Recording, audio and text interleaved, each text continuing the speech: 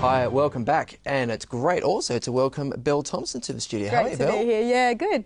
Now, 10 years you've been involved in Christian music. I don't want to say the word business, but I don't know what else other words to use right now. So 10 years you've been involved in Christian music, 4 albums. Does that make you a veteran musician? Well, it does make it sound like I've been around for a little while, but I mean, I started when I was just straight out of uni, released my first EP, and kept going slowly and surely from there. Now, your journey into music started young, didn't it? There was this sense that your parents said, this daughter of ours, her hands will be blessed to, you know, to do something for God, and you've ended up playing piano. What happened there? Yeah, well, you know what's funny? Because my family's actually totally not musical. Okay. And I was actually born with something wrong with my hands, and every night they would turn blue, they'd swell up.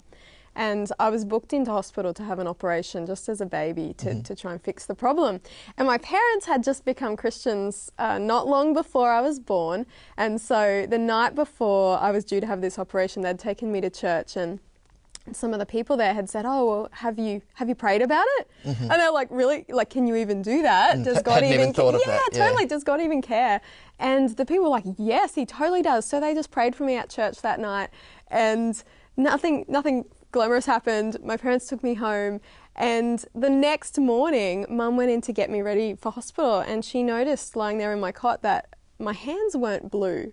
She's like, "That's so weird." And she said she was actually annoyed. She's like, "Oh, great. The morning of the operation, now the doctors won't believe it." But this is like the car. You take the car to the mechanic. It's making this noise. It's totally got this noise, exactly. And then it doesn't do it. Totally that. So they take me into hospital, and the doctors are like, "She's totally healed." Wow. And I never needed the operation, and Mum really felt that was that just really impacted her to understand that God actually really cares about, you know, the details of our life. And my dad said from that moment, he's like, God's going to totally use this girl's hands. Wow, wow.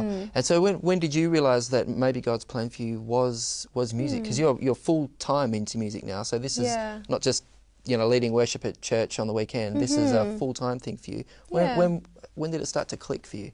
I started writing songs when I was a teenager, and I guess very slowly over the years, as my faith developed, that started being expressed in my songs as well. And I just became passionate about sharing the love of God in every area of my life, and songwriting was just one area. But I noticed over time that as I'd share music and share the message of who God is through music, that just really had an impact. So I guess my passion for that really grew, and it's just like anything in life. I think it develops over time and slowly, gradually.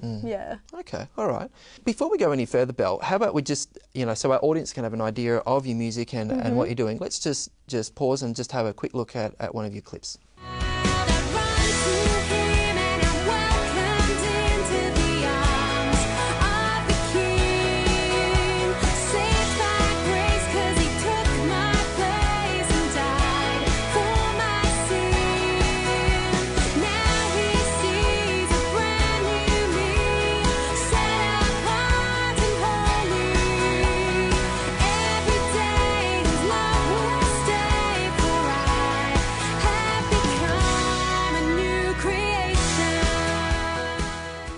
Oh, that's great. Do you have other clips available on YouTube that people can check out? Yeah, sure do. They're all on YouTube, but we also have some extra ones. We released a DVD this year, particularly last year when we were on tour, we kept having people say, "We'd love to hear the story behind the song," or at live gigs I'll share a lot of the stories, and people are like, "Oh, I want to get that story for my friends." And we thought it'd be great to have a product where we can really do that and share not just the songs but the stories behind. So DVD, it's got all the music videos and the stories. Now you are a full-time, you're in full-time music ministry. How does that work? Like, how do you actually make a living? Well, my husband has a lot to do with that. He's amazing. I love working as a team together for a start, and he's much better at all that side of it. I'm good at the creative side. But I guess, again, it started out very slowly. If you could look back years ago at my first tour, my goodness, there's been multiple times I've come so close to giving up. And I think with any God dream, in anything, not just creative, but any kind of ministry, that it's certainly, it's not an easy path. And I think we really do have to press into God and really know that what we're doing is worthwhile, that that the message that is in the music is so worth getting to people. So back when I started out touring, I remember the first gig, so I was willing to go anywhere, country towns, wherever, and I was travelling with a band at the time. We finally had a church say yes, we could come, so we drove hours to get there, played this gig, and they were like, we're going to take up a special love offering. And I was like, yes, this is going to be awesome. Yep. And at the end, the minister's counting out the coins, and it was like $43. Oh, wow. And I think at that point... Didn't even cover the fuel there and back. Totally didn't. And I think at that point my band was like, we're going to consider other career options. So now I'm a solo artist. Okay. But no, certainly learned a thing or two along the way. And I think it is the passion for it that keeps you going, and really believing that we can absolutely make a difference as we use our gifts for God's purposes. Wow, wow. So as you're there, as you say, you sing the songs, you tell the stories. You've got a particular heart for women, and you've done a lot of sort of women's conferences, women's events. Is there any particular reason or any particular themes that you sort of explore in those contexts? I think women, it's all about relationships for women. So as I meet women at conferences and churches and different events, I think there's often a very big concern for women, just relationships, whether it's their marriage, their children, whether they hope to be married one day. And I think when being able to remind women how much they're worth to God and put the focus on that, I love to encourage women. And you get a response. Obviously you keep doing it, you're getting a response from them, I guess, from audiences generally. Yeah, I think music is powerful, really, and that's why I do it. I think I first learned this, actually, I was teaching an RE class up in Queensland. It felt like God wanted me to go into schools, and I was like, oh man, I don't even know if I really like kids, but I felt like God was wanting me to do it. And I learnt when I went in, I could talk and no one would listen. But as soon as I started taking my guitar in, I was like, there is something powerful about music. And those kids would learn the songs, they'd remember the songs.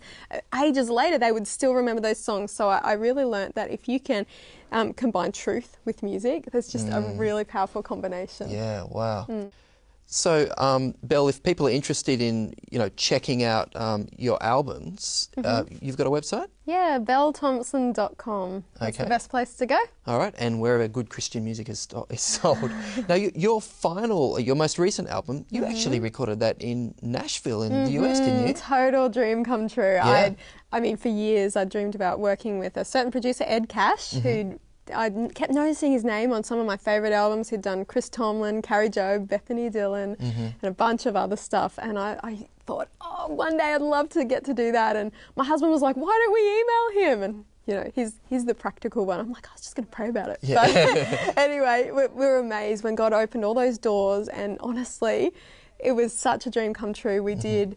Or it was very different to recording in Australia. My previous albums, we did all pre-production via Skype.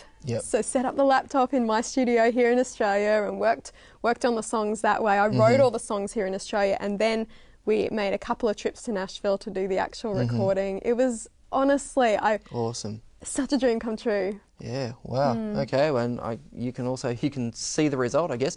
But Nashville, you cannot have Bel Thomson. You've already got enough of our best artists. Well, that was the cool thing. I got to do a duet with Paul Coleman while I was there, because he's living over there now too. So we're like, come here and record on the album. Yeah, well, you can borrow Paul Coleman, but not Bel. Hey, thanks so much. Thank you. It was a pleasure. We'll see you after the break.